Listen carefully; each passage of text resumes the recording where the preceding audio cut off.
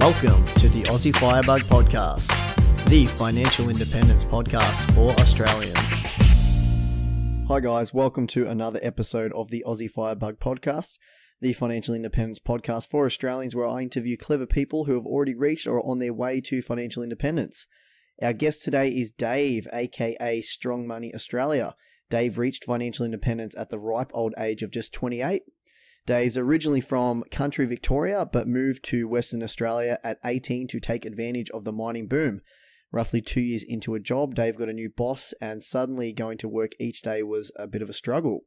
He discovered investing and financial independence shortly after, and after 8 more years of work, 8 investment properties, and a lot of stocks later, discovered he had reached financial independence. We chat about Dave's early years at work, questioning to the 9 to 5 day grind for the next 50 years, investing, and much more in the podcast. Let's get into it. Why don't you just start off with a little bit about yourself, mate? Yep, so my name's Dave, and I'm originally from country Victoria, but I moved to Perth when I was 18 years old, and then I worked as a factory worker, basically, in a sheet metal factory, and then as a forklift driver and a storeman at a dairy factory for roughly the last, the first job was for roughly 2 years, and then the second job was for roughly about 8 years, and I now live in Perth with my long-time girlfriend and my dog. Oh, cool. And so you're 28, is that right?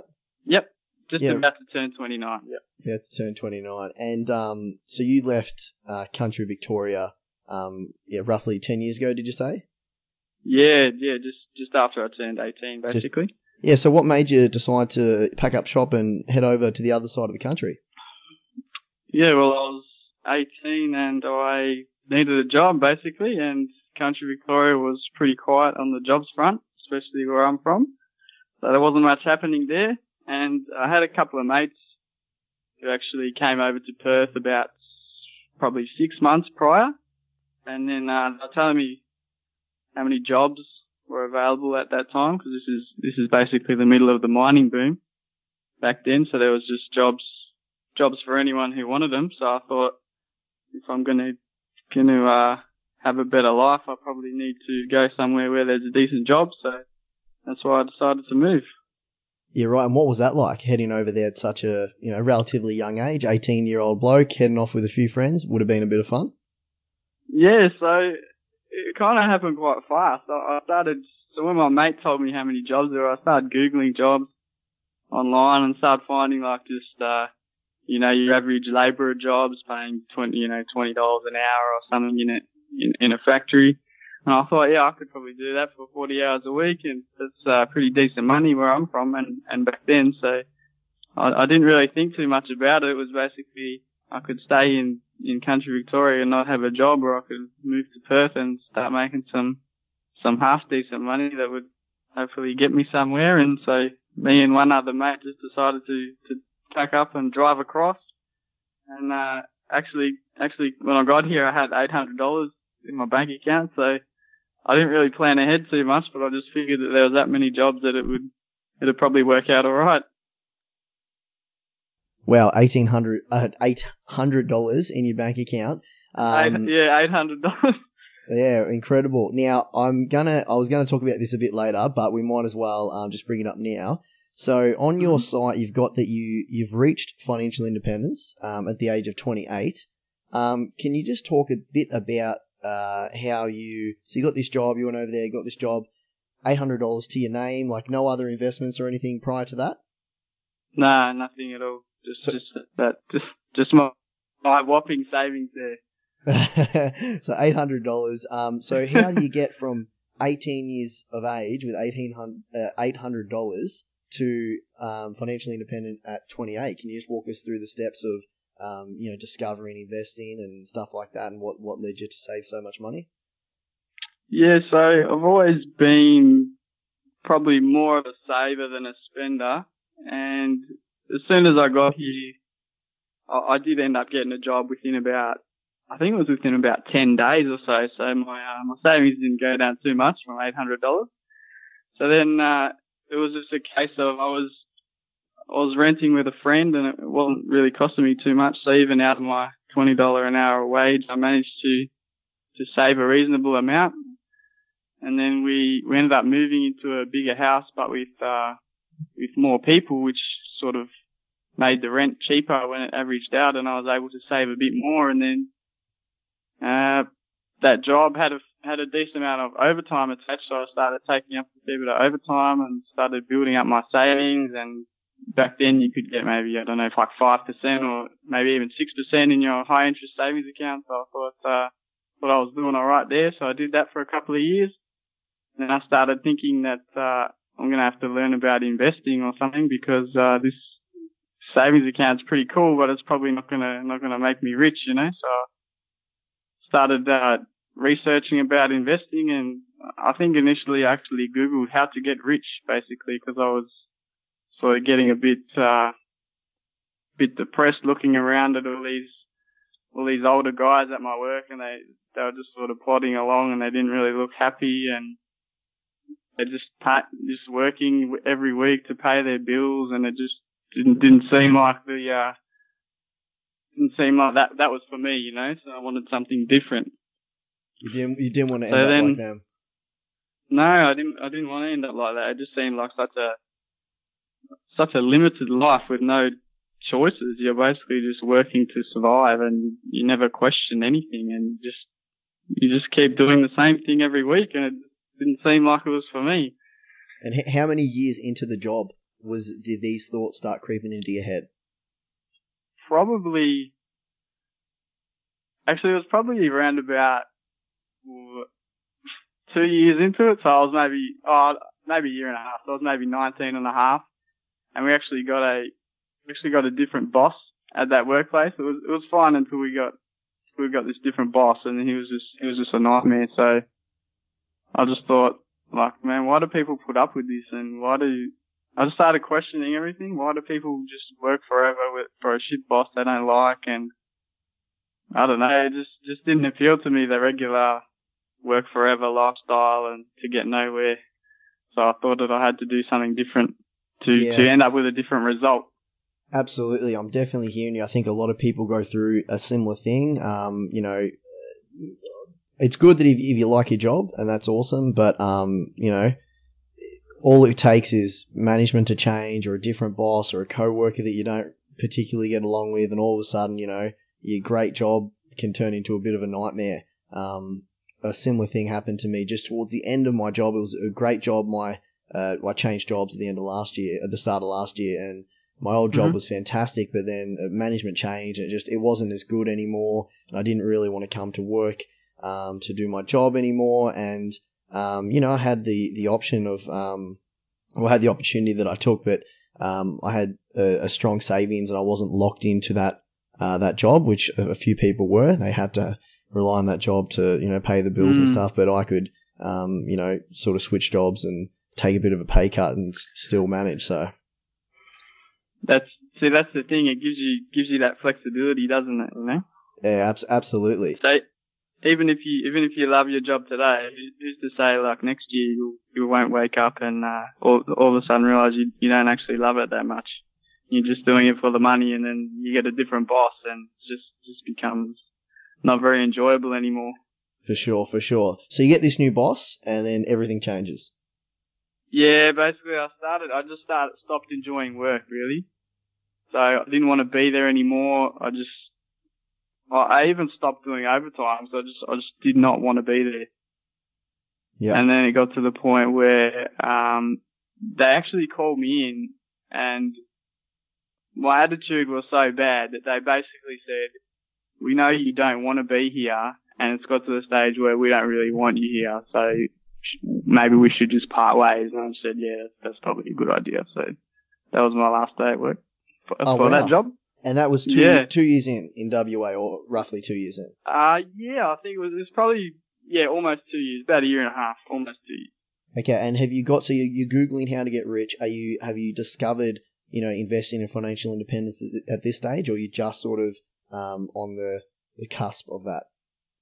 Yeah, so I didn't really know it was a thing back then. I was just sort of Googling just how do rich people actually get rich, and it the Google results come up with the old favourites of property and shares, you know. Yep. So I thought, well, shares are a bit scary. What with the market crashes and the fluctuations that don't really make much sense. So I thought, well, when I get another job and start saving, I'm going to get into property, and that's how I was planning to get rich. The Australian dream. Yeah, the Aussie dream, mate. The Aussie Bricks and mortar. dream. Yeah. So you get this new job, and Yep. So I got a new job, and it actually, to my surprise, pays better than the old job. So I was pleasantly surprised there. It's a win. And actually, I'll just go back a bit. Just before I got this next job, I actually took maybe 3 months off and lived on my savings over the summer, because we were living in a beach house in a coastal suburb over here. Just me and maybe, I think it was about 4 or 5 other blokes. Yep. So I had this savings built up, and I thought, well, I actually don't have to get a job straight away, so I might just, enjoy the summer while I'm here, just in this beach house, because we might not be here next year, and then I'll get a job after that. So I had a bit of a taste of what it's like to have some money and not have to work, and I thought it was just the best thing ever, really. And I thought, I've got to have me some more of that. It sounds good. I could just imagine a young bloke with his mates in WA enjoying the summer without working, living off some money. Yeah, I could see how that'd be nice. Oh, well, it was amazing. It was just a bit of a taste at what it would be like to be rich, you know. Yeah, for sure. Because we actually lived in basic. It was like a rundown mansion, basically in a coastal suburb here, and it was, because it was so run down, it was quite cheap to rent it, especially between 5 blokes. So we were living in like a pretty fancy area right across from the water and that, and it was pretty cheap, but we loved it, and it was just awesome summer off, really, and a bit of a taste at what I wanted in the future, you know. That freedom. A few parties were had at that place, no doubt. Yeah, yeah, definitely. Yeah. So did that light a fire under your belly to really get back stuck into the workforce, earn some money, and reach the goal? Yeah, it really did. I probably haven't thought about it that much, but I think it did. It just showed me that what savings can do. You know, if you've got savings in the bank, you actually have a choice. Then you don't have to just work every week forever with no end in sight. You actually can choose to spend your time differently. Yeah, for sure. Couldn't agree anymore. It's good for your mental state at work anyway. If you know the back of your mind, well, actually, like even now, I'm not financially independent, but shit, I could take 10 years off. I reckon I could live off what we've got at the moment. Yeah. So in the back of my mind, I've always got that. It will really, if I really wanted to, I could just scale it back to 2 days a week at odd jobs and live for a decent while without having to go back to work. Even if it's just a year or so just to recharge the batteries, I've always got that option. But I'm really liking my current job at the moment, so that's not something I'm going to do, but it's very healthy to know that you've got that option. Yeah, it's like a bit of extra comfort there. You've got that flexibility, and you know that if you get too frustrated, that there is actually a way out, and you don't have to put up with certain things, and it's just a different way to live mentally, isn't it? For sure. It's very, very underrated. A lot of people, sort of say, well, you get to financial independence and maybe I don't want to stop working. And that's perfectly cool. But, you'll find a lot of people say that they get to financial independence and sometimes their job becomes even more meaningful. It's the same job, but once they have that, they reach that number, suddenly they enjoy work more, which is a weird side effect, but yeah, a lot of people say that it happens. It's funny, isn't it? Because it's the same job, but the point is they get to choose to go to that job. They don't actually have to anymore. Correct. Yes. Yeah. Very, very important mindset shift. It's pretty subtle, but it's pretty powerful at the same time. Yeah, right. So how long were you in this second job for? So I was in that second job up until last year. I worked there for, I think it was roughly 8 years, or just Oh. a bit. Yeah, roughly 8 years. Nice. And it was similar sort of work, like in the warehouse, or was it? Or It was a warehouse, but it was a milk factory, so it was a refrigerated warehouse. So it was a bit more pleasant in the Perth summers nice. to go to work in a refrigerated warehouse. So that was actually pretty good in summer. Yeah, cool. So what happened during those 8 years? So you had your great summer and you got stuck into work for the next 8 years. You just want to walk us through what happened?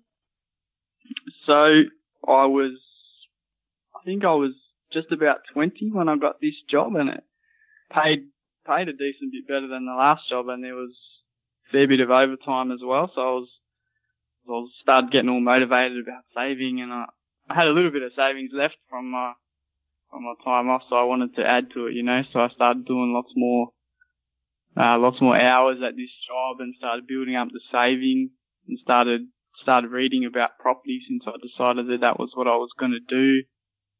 And then it was basically a case of just keep learning about how I'm going to be able to buy enough properties to retire and build up the savings as fast as I can by just hardcore saving and being super frugal, and try and build up those deposits so I can buy properties. So I ended up being able to save a fair bit. I think maybe, I can't remember the numbers, man. It was maybe like 60, 70 grand when I was turning 22. And I bought my first property with that one. Nice. And then in the next 12 months after that, I ended up buying another property with more savings that I did. I ended up just doing so much overtime. I didn't have much free time. I just wanted to save. So I ended up buying another one when I was 23, and at that point I'd met and moved in with my partner at the moment when I was around, probably, we think we met and moved in when I was about 20. And so our finances were separate at that point, but she bought a property as well around the same time that I bought mine, and she had a fair bit of equity in her house because she's a fair bit older than me, so she'd had her home for quite a while and paid a lot off. So she ended up tapping into that equity to buy her investment property, and then we sort of teamed up properly and joined all our finances together, and it made it a lot easier to save because we were on the same page and we wanted the same goals.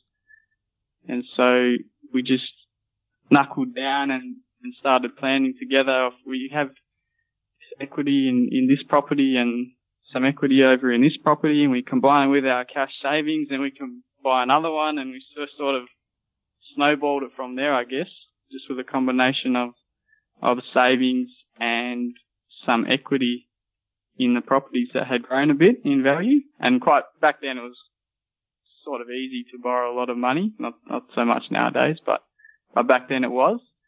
So that really helped us being able to build that portfolio in a fairly short amount of time. So that was quite handy. And so then it got to the point where I think I was around about 25, 26, and our equity was building a bit. We still had a fair bit of savings each year, even after paying for the properties, because they were mostly negative cash flow capital city properties in Australia. So as you probably know, the rent doesn't cover the bills, so you got to put your hand in your pocket. So we still had savings after paying for those, and that's when the finance started to become harder to get loans, and the regulators sort of started clamping down on loose lending, so it became quite hard for us to borrow, and we basically maxed out at that stage and borrowed as much as we possibly could. So we ended up with savings that we weren't sure what to do with, because we didn't really want to pay down debt, because we thought we could get a better return investing rather than paying down debt. So I actually started looking into where else we could put our money, and well, I was pretty hesitant at shares for a while, and that's why I ended up choosing property. I started to do a bit more research. I ended up coming across this approach that's basically investing in shares, but instead of focusing on the prices, you focus on the dividends. And I thought that made quite a lot of sense, since the share price fluctuations to me didn't seem to make a lot of sense and didn't seem all that reliable to base an investment strategy on.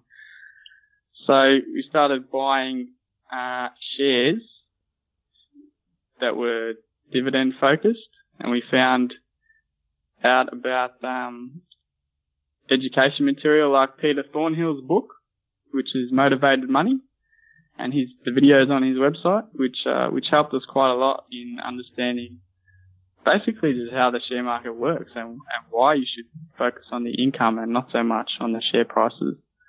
And it just really put things together for me, and it just took away that fear that I had about shares. Because like a lot of property people, I was pretty afraid of the share market. I didn't think it made a whole lot of sense, and so I went to property in the first place. But we started investing our savings in these dividend-paying shares, like listed investment companies and some other dividend stocks. And we started getting these dividend checks, and we quite liked it. And we thought, well, this is actually pretty easy. You just put your savings in, get a dividend check. You can reinvest the dividend, or you can do what you want with it. So it just gave us something more concrete, where we were getting these regular returns. We didn't have to worry too much about the market went up or the market went down. So we started focusing more on that. And around this time, I've gone blank for a bit, mate. Yeah, that's all right. So wow, so much to get through. So I sort of just let you go on, because it was such a, it was really good what you were saying. So I'll just let you go. But a few things I want to touch on. First question is actually, how did you meet your girlfriend if you're doing all this overtime? I think I met her. Jesus, that's a good question.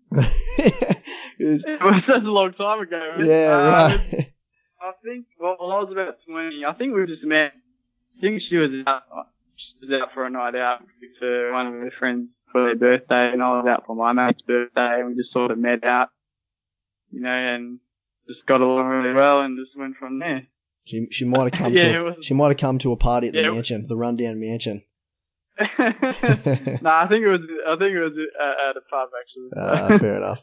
Right, so you're working these. Now that is, what a story. Basically 8 solid years, and I can relate to it so much. You're being born in Australia. If you want to make money, it's pretty much property is shoved down your throat in every direction. With your parents, your uncles, your aunties, your grandparents, the media, everything is all property. But as I discovered as well, the share market is awesome. They're both really good assets, asset classes, to be honest. But it depends what you want to do and how you want to do it. But they've both got their merits. Now, you guys started buying property in capital cities. Did you say? Was it like what? Sydney, Melbourne area? Well, in Perth to start with, because that's our city, so everyone buys in their own city first. Yep. And then, so we got quite a few here, which haven't actually done much for us, to be honest. Yeah, when you say quite a few, how much are we talking here? We have 4 here. 4 in Perth, okay. Now you've still got those? Yes, we do, yeah. One was our house, which is rented out now, because we're renting ourselves. Yep. And so we had 2 in Melbourne, 1 in Sydney, and 1 in Brisbane. Wow. So and my math is what, 7? Is that right? 7 in our own house, so 8 altogether. Wow, 8 properties, incredible. Now, so did you buy the first 4 in Perth to start with, and then you ventured outside the state? Yeah, that's right. That's right. What made you invest outside the state? Because when you were buying in Perth, it would have been peak of the mining boom, I'm assuming. So the yield would have been pretty good. So the rental. So I think the first property I bought the first 2 I bought were actually positive cash flow because the rental returns are actually quite good back then. I think it was around 2011. Yep. So the rental returns were pretty good back then. Not so much nowadays. Yep. So they didn't cost me too much, so I was able to save up the next deposit actually quite easily. Yep. Since it wasn't costing me anything for yeah. So what made you go to Melbourne and Sydney? Oh, sorry. Yeah, it was basically just a diversification thing. So if Perth struggled for a while, which it ended up doing, then we'd have properties in other cities that would hopefully have grown in value, so we could harvest the equity from there to continue buying. Yep. That was basically the idea behind it, not having all your properties in the one place. Sort of gives you more optionality and a bit of diversification as well. Yep. Great. So did you end up with the 8th investment property before you went to shares? Like once you went shares, was then no going back, or did you double in shares and then still bought investment properties along the way? No, actually, after we basically started buying shares straight after we bought the last investment property. Which was what year? That was at 2015, I think it was. Yeah, right. 2015. We're similar age, and I can definitely relate to the lending restrictions and everything like that. You know, back in the early teens, teenies, whatever they call the 2010s to 20s. You could get a loan, or more importantly, you could withdraw equity so ridiculously easy. I did it 3 times with my 3 investment properties when they went up in value. Like I did the 20% deposit, it went under 80% loan to value ratio, and then I just top up to 80, and it was literally an email to my mortgage broker saying, hey, like Commonwealth Bank think it's worth this much, this is the loan, can you get out the extra 20 grand? And literally 2 weeks later it'd be in my account. Like, well, that was easy, didn't cost me anything. Like it was just it was so much easier. They were sort of bending over backwards back then, weren't they? Yeah, I know. And the last time I went to do it, it was just so much more difficult, and I don't even bother to do it now. At the moment it's just really hard. But you gotta make the most of it when you can get it right. Like that was an opportunity back then. Yeah. You did, and you got all these properties and you used that to your advantage. And look at the position you're in now. Yeah, so we didn't actually know that, obviously. We didn't know that the finance arena was going to get a lot tougher. We just basically stuck to our strategy, which was borrowing as much as we could. Yep. And luckily it turned to work out more times than not. But I don't think anyone was sort of guessing that this was going to happen and that it was a short time. People just assume that that's the way it is, and you're always going to be able to borrow what you need if you've got a decent income and you've got some equity. The banks will sort of maybe bend the rules a bit and help you out. I always when I was crunching the numbers, as long as the cash flow was strong, I wasn't afraid to loan, money to buy properties. Like a lot of people said, oh, you've got your 3rd property now and, all this money in debt. Well, I've got my parents and, uncles and aunties that run businesses, and, we're talking millions of dollars they've got to juggle. So I sort of was brought up with there's good debt and there's bad debt. So that wasn't a scary thing for me to do. And if the numbers worked, and I'd figure out, this is how much the property gets from rent, this is how much it's going to cost, factor in a 2% increase in interest, or I'm going to go for it. If the numbers make sense, I'm just going to go for it. And luckily the lending, the lending, the bank's lending in Australia at that time allowed me to do so. But I think if I started again today, I wouldn't be able to do that, to get 3. With today's restrictions, there's no way I could. And that really, my gains from 2012 I first built to last one I bought in 2015 really has amplified my net worth in the last couple of years. So, you just got to make most of it when it's available. Yeah, that's spot on. I mean, a lot of people a lot of people are afraid of debt, and I just figured that if you're going to make a total return that's much higher than the interest payments, then it sort of makes sense, you know. If you've got plenty of extra cash from your job or from the asset itself, then even if interest rates go up, you're going to be fine. And as long as those assets have half decent returns over time, you're probably going to come out ahead. Yeah, and like it's, you know, it cuts both ways, right? Like if you leverage an investment and it does well, it's amplified, and then if it does poorly, that's amplified as well. But I think it's just about being smart with the cash flow is what I always look at. With, you know, when I'm people asking me about properties, exactly. I'm like, as long as it's got strong cash flow, then I don't care if it halves in value. If Australia goes through a recession and it goes down half price, as long as the rent doesn't go down half, then, you know, I can absorb, 20-30% rental loss across the 3 plus an interest rate and I can still hold, you know, through that downturn. If you're crunching the numbers with your investment properties, can you do that? Because that's something that you need to consider. It's not so much how much it's worth. It's all about how much it's bringing in. That's how I look at it anyway.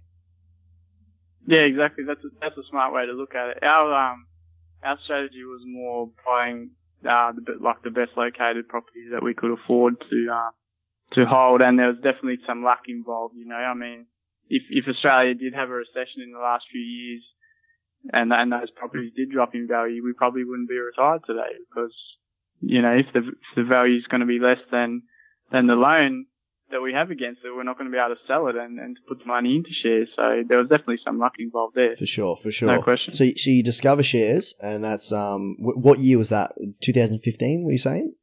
You bought your first shares? Yeah, that was in 2015. Yep. And now I'm going to put a link in the show notes. Peter Thornhill, was it? Yeah. So what's he? I actually haven't heard about him. What's his story? Really? So he's a bloke who's might be 70 by now, but he's an ex finance guy. He used to work for fund managers back in the 80s and 90s, and so he knows what goes on in the share market space. And so he decided, after he retired, to become an educator.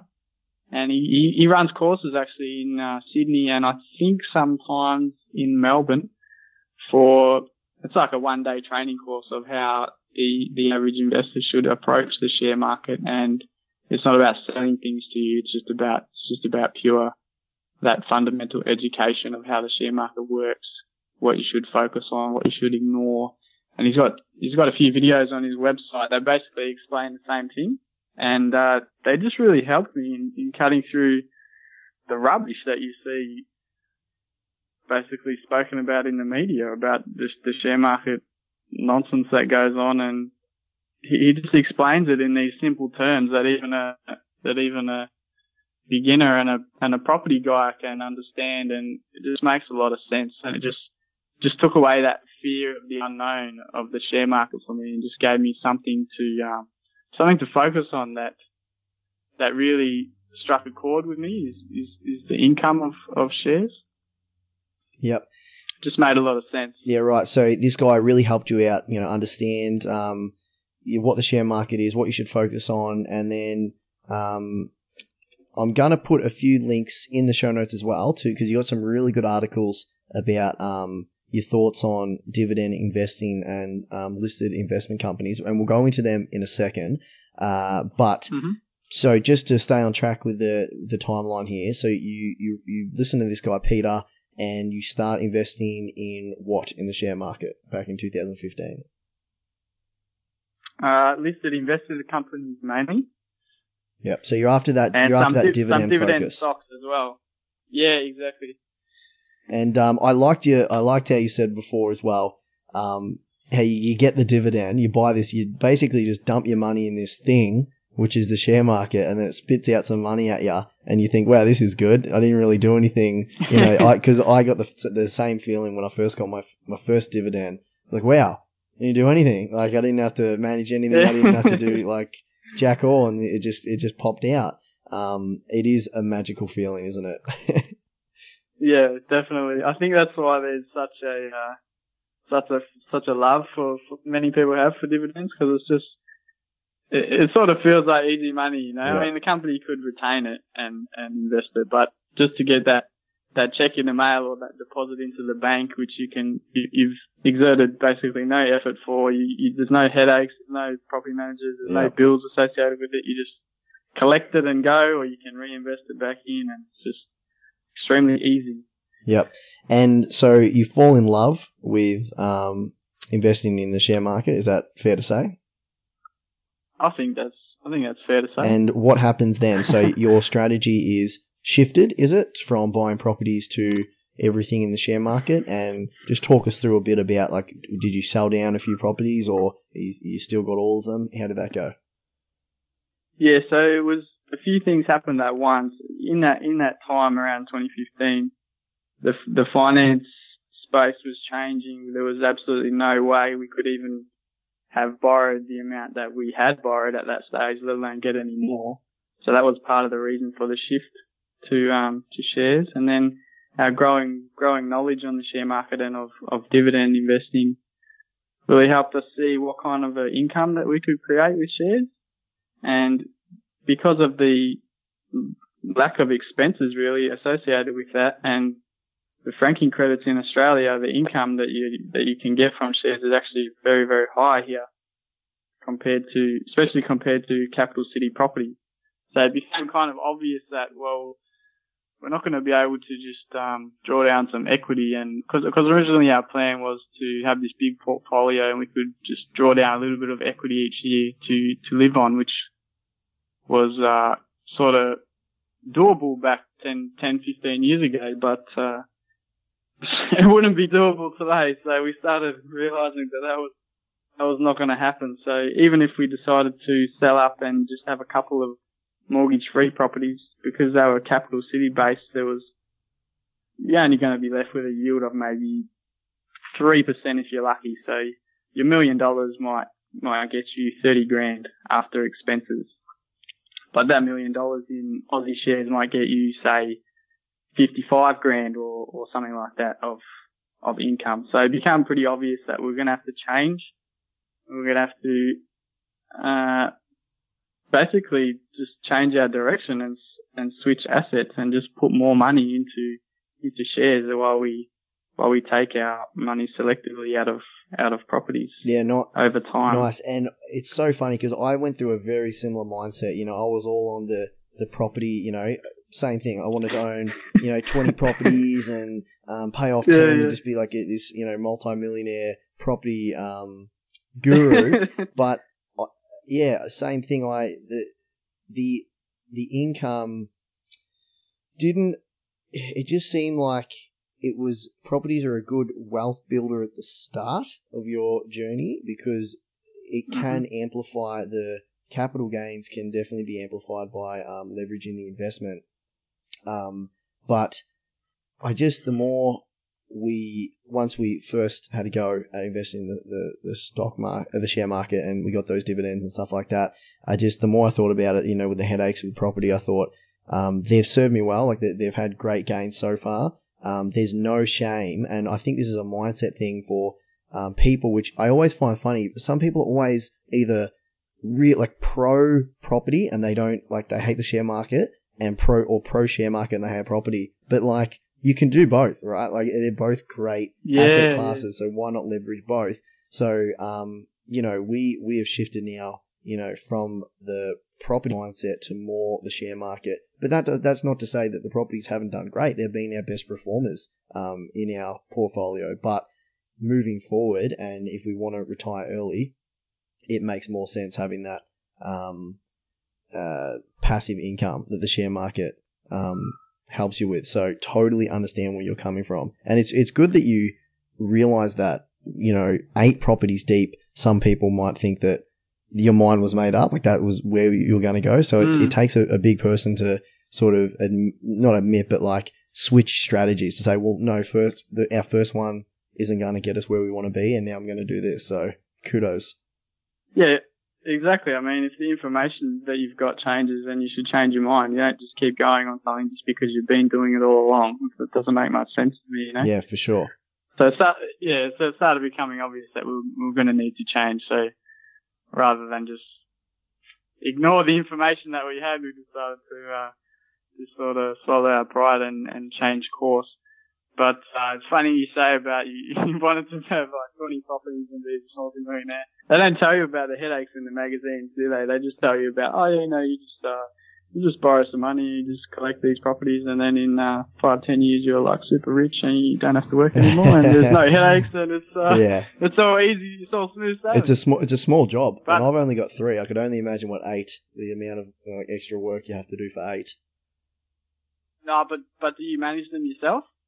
No, I don't. But like even then, the accounting and stuff that goes into it, and like the emails, like it's a tight, like there's definitely management involved. There's work involved. Yeah, exactly. Another thing was of how you were saying about some people pro property and pro shares.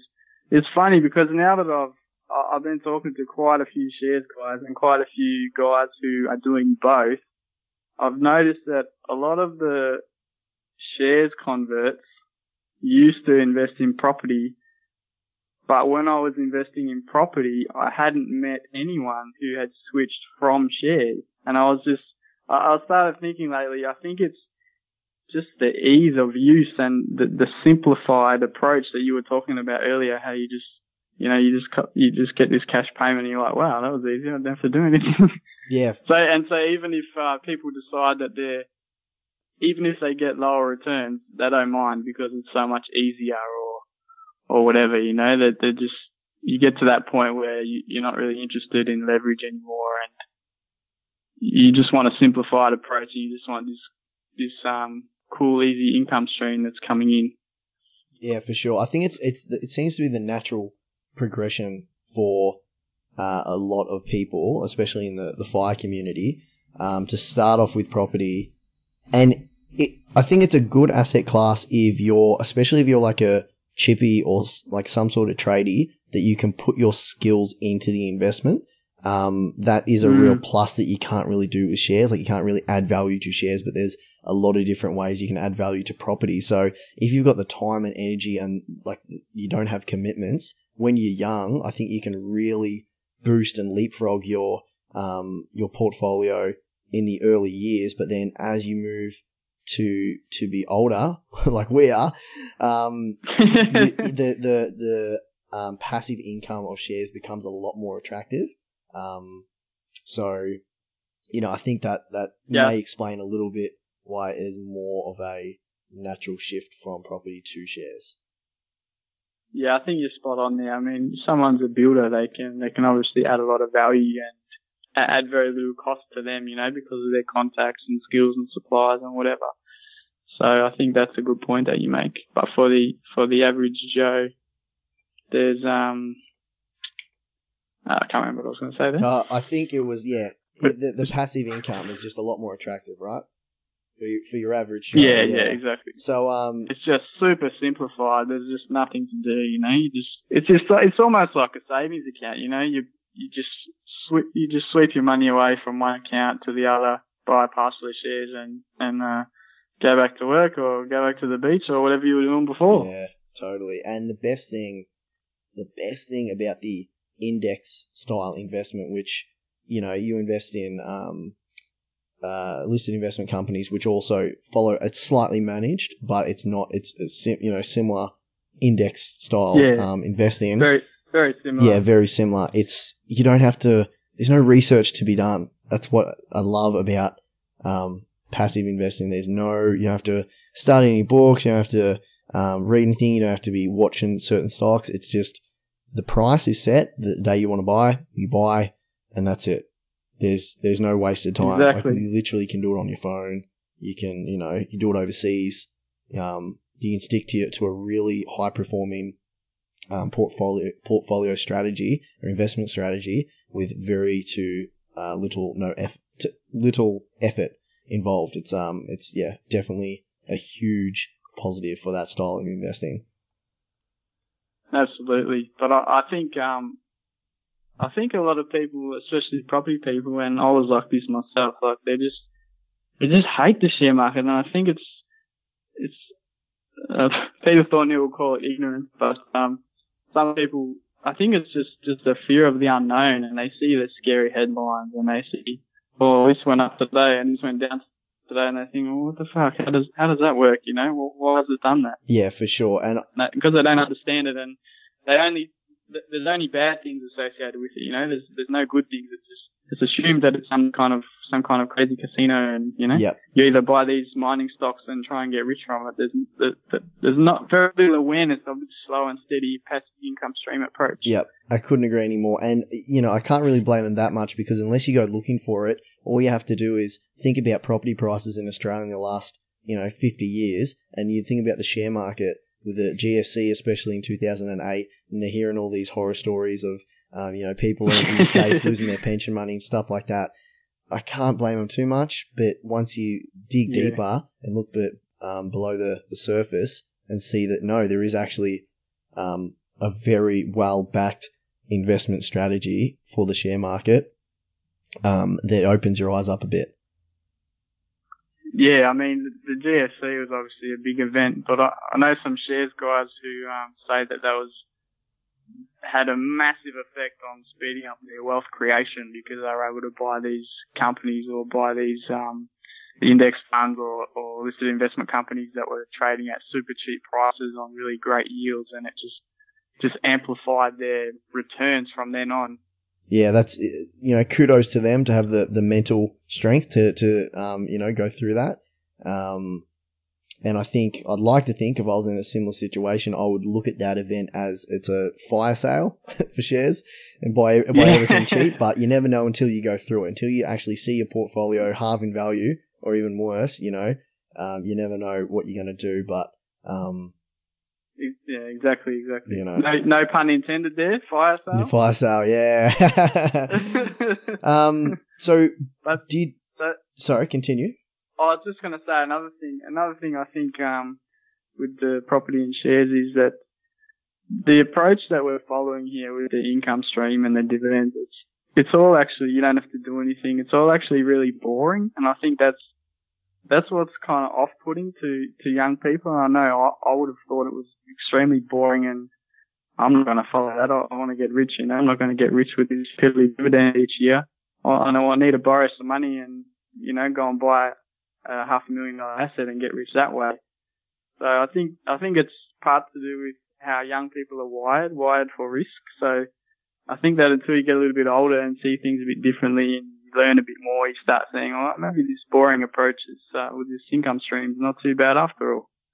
Could not agree anymore. I was the exact same. I'm like, I have to do something outside the box. This strategy that a lot of people are recommending, that can't be, like, it's too easy.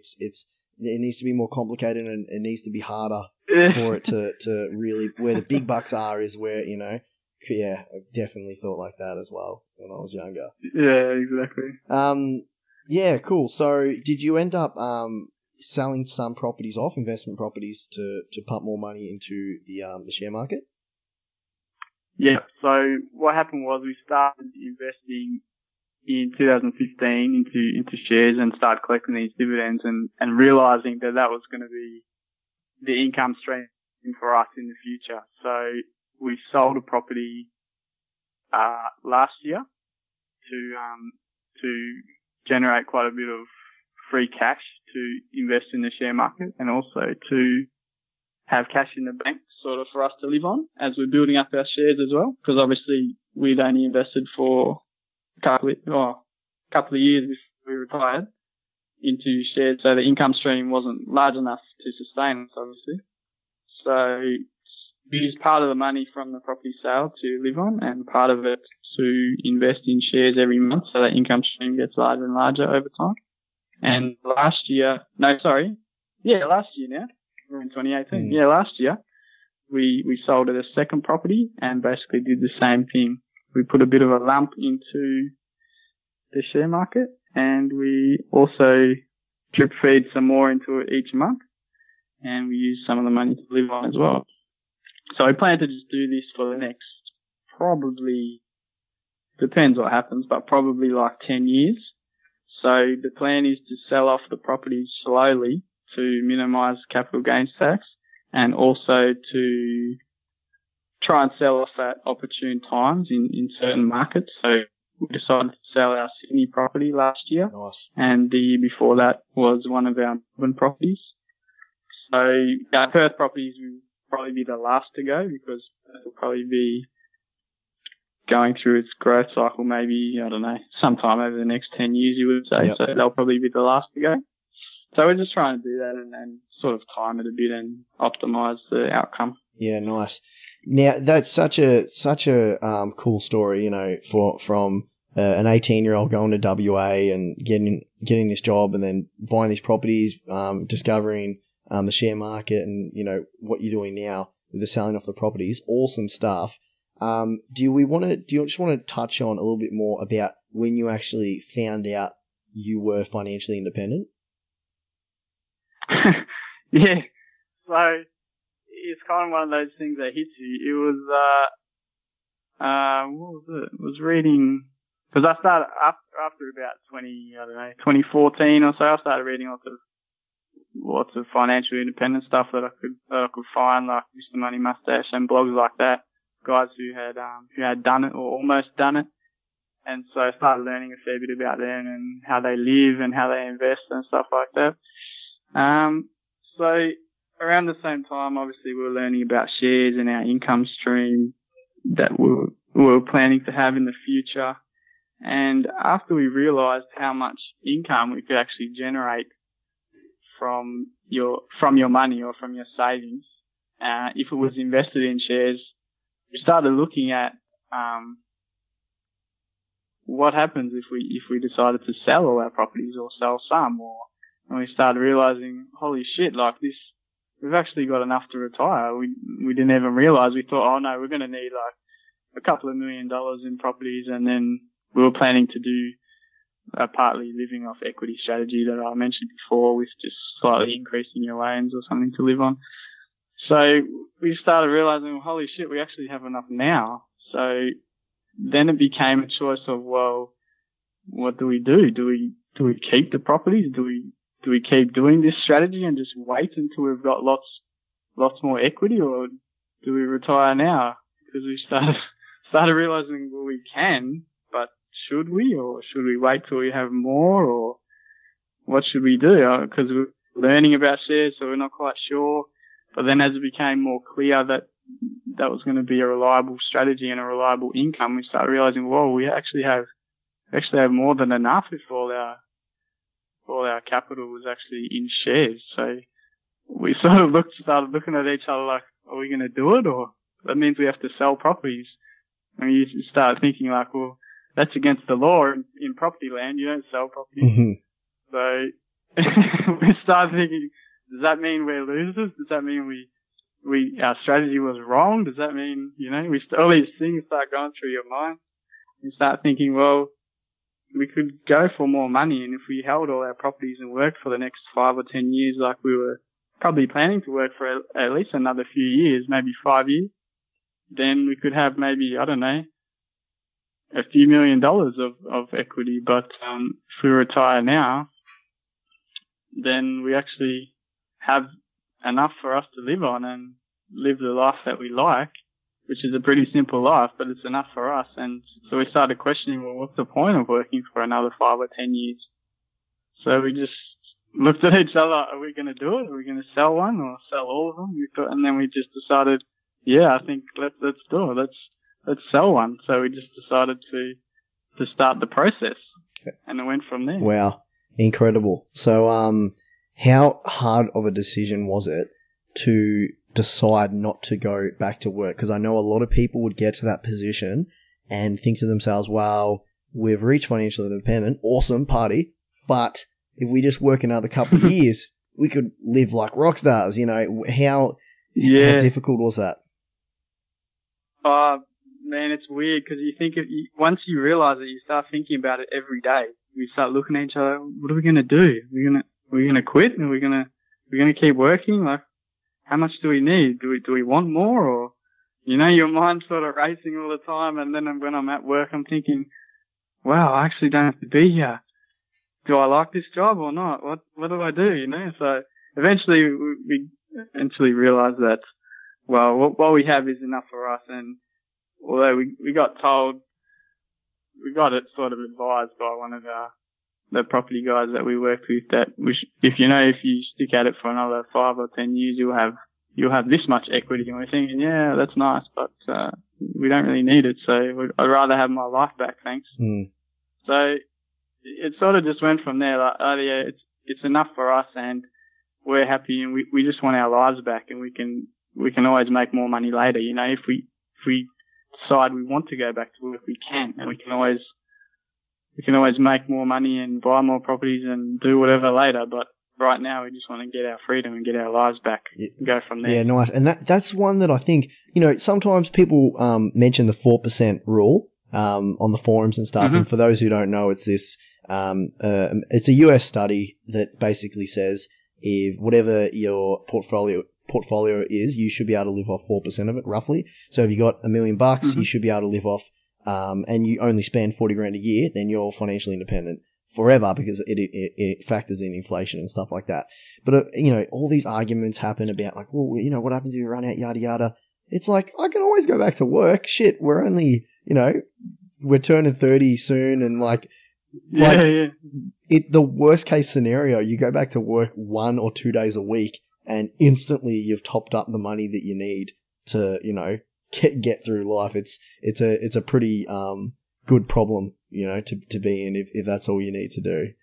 So exactly. I think that when some people, I sort of see some people doing these calculations. Oh, what if this happens? I'm going to work on a 2% withdrawal rate. Oh, I know. What if this happens? And I was just thinking, but they just forget that, like, why don't you just build some flexibility into that plan? Like, yeah, sure, maybe something bad happens in the share market or whatever, but you can always get a part-time job, or you can spend less, or you can rent out a room in your house, or there's like a million things you can do. Exactly. You're not like set in stone and you just have to sit at home. Oh no, yeah. What are we going to do? It's like, I'm stuck, I can't do anything, I only factored in the 3% rule. No flexibility. Yeah. It's like, man, I'll go work at Coles. I'll go back to work at Coles for 2 days a week. Who cares? That's the worst case scenario we're talking about here.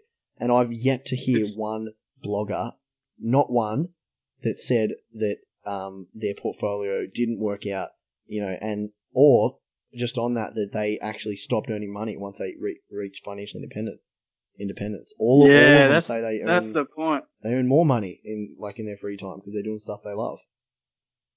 That's the point. It's not like you set this date and then that's it forever. You're not allowed to do anything. You just have to retire on this portfolio, whether it goes up or down, and you're not allowed to work. You're not allowed to start a business or. It's just weird. I don't understand it, because when you actually retire, you might relax for a few months, but then you're going to be like, oh, what can I do now?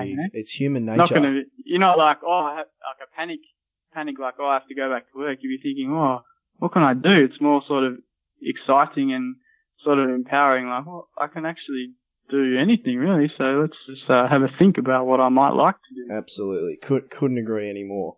So I'm guessing it was very liberating though, when you guys decided that you were going to pack up and be financially independent and like move on and do something else. It was strangely exciting. Yeah, I could say that. Just this strange feeling, yeah. Especially since it was so sudden. It wasn't like right. We knew where the finish line. Yep. I was like, holy shit, we're actually there now. It was like it was probably more strange because it was like that. Yeah, for sure. You weren't like working up to a number, and when you got the number, yeah. So when you decided that that's what you're going to do, you're sticking around WA. Did any plans to move back to Victoria or anything like that? Nah, this is home now. I've been here for nearly 11 years, so I'm happy here, so we're staying here. Yep. And what about kiddies? Is there any kiddies on the scene or plans for that? Nah, no kids. No plans for kids either. We've got a dog and he keeps us busy enough. He's pretty full. Right. Cool. So now I just want to get into very quickly. You've got some great articles on your blog, and one of them is your and we've touched on it a little bit, your investing strategies in dividend focused shares. So do you just want to go into that? Mm-hmm. So what do you actually invest in the share market? So we have some individual stocks, but most of our investment is in listed investment companies, most of which have been around for between 50 and 80 years, so even longer than Vanguard. So they're just pretty boring, slow and steady type investments. So they're managed by an investment team, and they'll usually, these older versions, they own a portfolio of roughly 100 different stocks, some of which will have high yields and probably low growth, and some of them will have low yields but high growth. So the balance is that you get a pretty decent income, which should grow over time with inflation or a bit faster. And they've had pretty attractive returns over the decades, and most of their shareholder base is usually retirees who want the dependable income stream because they invest with a dividend focus. So they're all about looking for stocks and companies that can provide a steady income stream and increase their dividends over time, which they can then pass on to shareholders. Yep. And for those who don't know, because I talk about a lot about ETFs on my site and on this podcast. So do you just want to quickly give a brief overview of what actually a listed investment company is? Yeah, so it's just like it sounds. It's an investment company that is listed on the stock exchange. So you can go onto your share broking account and you can buy shares in a listed investment company, just like you could buy shares in Commonwealth Bank, or like you buy a parcel of your ETF. It's just basically the same thing. Only it's a managed fund basically that's listed on the share market. And most of them, the ones that I invest in, are super low fees, so roughly the same as a Vanguard ETF, and they invest with a super long term focus. Yep. And so from my understanding, I don't have any LICs in my portfolio, but it's very, very similar. For those who don't know, like the Vanguard ETFs will have a whole bunch of different individual stocks that make up the ETF. So if you buy $1,000 worth of an ETF, you're buying 2% of this company, 2% of this company, 1% of that company, yada yada yada, all the way up to 100%. A listed investment company is very, very similar. It's almost the same thing. And I want to make a point as well that some listed investment companies might not have super low fees, but the ones that I've looked at, like the AFI ones and the I forget the other one's name, but it's very similar to what Vanguard offers. Super, super low fees. I actually think it's the same if you compare the VAS Vanguard to AFI. I think it's 0.14% or something like that management fee. Yeah, exactly. So they're much of a muchness, and the returns are very similar as well. I've had a look at the past performance of and I've just looked at the VAS versus AFI before, and they're very, very similar. Mm-hmm. One attractive thing as well that I've seen a lot of people comment about the LICs is the 100% franking credits that they offer, which is very nice as well. So it is very, very, very, very similar, these ETFs and the listed investment companies. Yeah, they're definitely not all equal. There's some of the newer breed style ones especially ones that invest in small and medium companies, they often have a lot higher fees. So you should be careful there and do your own research, because they're definitely not all equal. But these old style ones with the super low fees are very similar, and they do perform similar to the market as a whole over time. Yep. Just that they focus more on holding a big portfolio of dividend stocks and providing that reliable dividend income to shareholders. Yep, nice. And you guys only invest in Australian LICs? Do you have any international exposure? No, not at this stage. That's more of a long-term goal for us. It's not really a short-term goal. Okay. But at some stage, yes, we do plan to. So what was the thinking behind that? Now, I understand that Australian shares have an advantage over international for income because of the franking credits. Was that sort of the thinking behind just going 100% Australian? Well, yeah, it's purely an income thing. I mean, we could invest overseas and get maybe a 2% yield and have 5% growth or something, but I'd rather invest here and get a 5% yield and 2 or 3% growth, So it's just, it just suits our requirements a lot better. But we do plan to add international later just for some further diversification. Yep. And does the concept of an Australian recession scare you guys at all? So that's the thing. If you're invested in maybe just Australia, you need to have some kind of a cushion, So in a recession, it's very likely that dividends will get reduced if that's what you're relying on for your portfolio. But since we're not relying on the actual value of our portfolio to draw down against, it's a bit different because dividends tend to be a lot more stable. So in a recession, they drop a lot less than the value of the portfolio will. So during the GFC, the market went down by maybe 50% or 55%. I think dividends as a whole went down by like 20% or something like that. And some listed investment companies, they even were able to keep their dividends the same. So the end shareholder didn't receive a reduction at all in their dividends. So that might not happen all the time, but because of the way the company is structured, these LICs, a lot of the time, they can actually smooth out those dividends. So it protects the shareholder to a sense. But the shareholders like us, we do have a cash buffer as well to smooth out the dividends further should they be reduced. So obviously our income would be reduced in a recession. So the plan is that you just use this cash buffer to top up your dividends if they are reduced in tough times. Fair enough. Sounds like you've thought about it well, and I definitely agree. Having that cash buffer there in place, that if an Australian recession hit, obviously an 100% Australian portfolio would be affected a lot more than a diversified international portfolio. But if you had that cash buffer and you didn't have to sell shares at a reduced price, because that's the worst thing you can do, unless you really need to do it. Yeah. But it's the worst thing you can do is if during a crash, if you need to sell at that reduced price, it's, you're basically buying high and selling low. So yeah, if you draw down on that cash and you can get through that tough time, and then when it bounces back, you'll be back in business.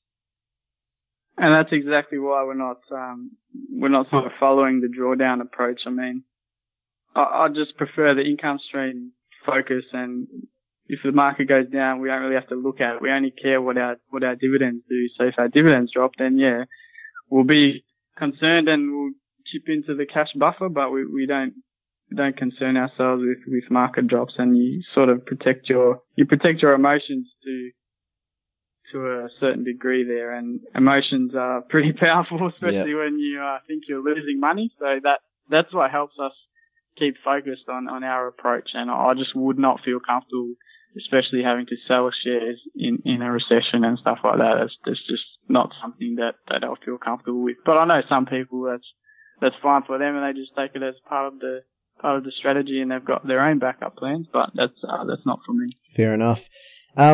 How about we just chat about your blog just quickly now? So why don't you tell the audience just a bit about your blog and when it started and why you started it? Yeah, so I started it last year sometime. I think it was around April or so pretty much just after I stopped work.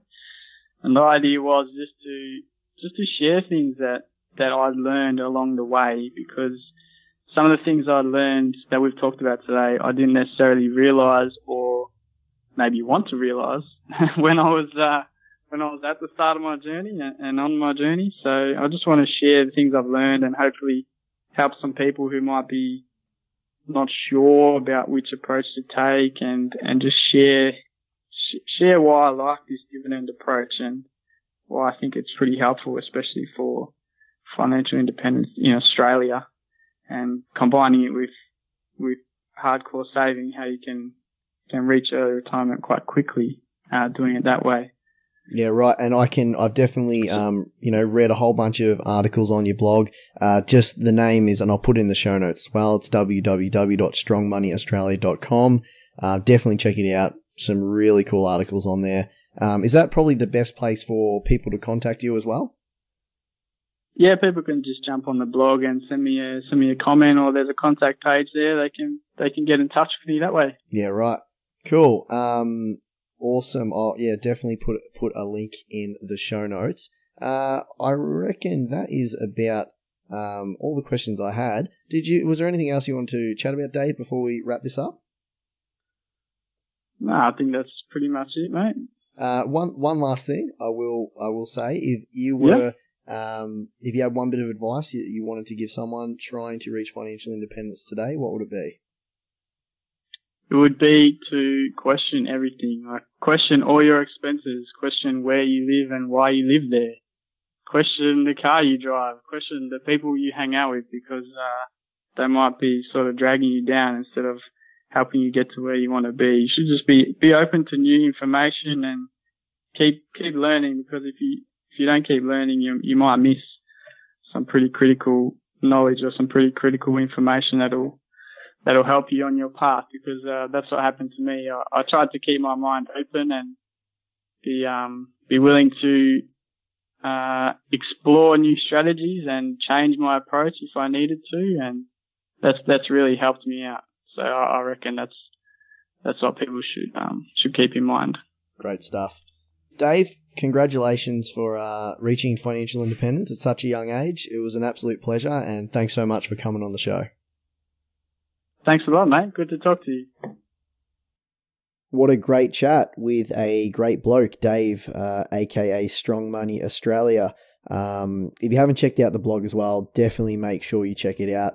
I think Dave is one of the best content creators for the FIRE space in Australia. He has some really good articles about growth dividend investing and stuff like international shares and Australian shares, and how much you should allocate and stuff like that. I read everything he writes and I learn a lot, so definitely make sure you check it out. It's strongmoneyaustralia.com. As always, if you enjoy these podcasts and want me to make more, make sure you drop me a comment and rating on iTunes. And speaking of which, we've got a few new comments and ratings, which I'm going to give a shout out to now. We've got John 777 writes, super educational, 5-star. Great listen, one of Australia's best finance podcasts. Look forward to every episode. Thank you, John. We've got Al, I think, 6819. Keep up the great work, 5-star. Hey, mate, it's awesome to hear a podcast from someone looking at FIRE topics from an Australian perspective. Really appreciate your efforts. Like one of the other users mentioned, some episodes delving into Australian tax-specific laws will be so helpful. Maybe looking at different scenarios listeners may find themselves in on the road to FIRE. Homeowners at various stages of repayments, earners from a variety of pay brackets, range of investments, and important steps they can take to reduce the percentage tax per dollar in each case. I know there is plenty of information on this out there and financial advisors, but my trust in them is at an all-time low after the recent commission findings. But it is so difficult to understand, especially in my case coming from a financially illiterate upbringing. People like yourself putting it into layman's terms and offering real actionable advice is invaluable. Keep up the great work. Looking forward to the next episode. Cheers, Al. Thanks a lot, Al. These episodes are definitely coming. It just takes me a bit of time to make them and research them and stuff like that. So they're coming. I'm hearing you guys. I got a few in the works already. So yeah, just keep an eye out. They are definitely on the horizon. And last comment, we've got totally happy. Get on it, 5 stars. Have been aware of Aussie Firebug for a while now, but only picked up the podcast this year. Do yourself a favor and give it a listen. Matt has a very relaxed Australian take on personal finance and is definitely a different voice on the scene, which is always nice. Diversify your assets and your media consumption, folks. Thanks a lot. Totally happy. Much appreciated. So also, as always, I'm on SoundCloud, www.soundcloud.com/Aussie-Firebug. As always, a transcription and show notes of this episode can be found on my website, www.aussiefirebug.com. Thanks a lot, guys, and I'll see you in the next episode. Hey, guys. Dave actually messaged me after this podcast just saying he wanted to add in one other thing, and that's basically just make sure you question your investment strategy.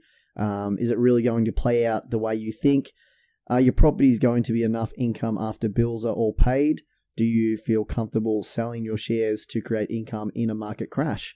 One day it's just going to be you and your investment, so you've got to be super comfortable with how you're generating your passive income stream. And until next time, I'll see you on the next episode. Thanks guys for listening to another episode of the Aussie Firebug podcast. For links to all of the resources plus an entire transcript of this episode, head over to aussiefirebug.com. Make sure you never miss out on another episode by subscribing now on iTunes or SoundCloud.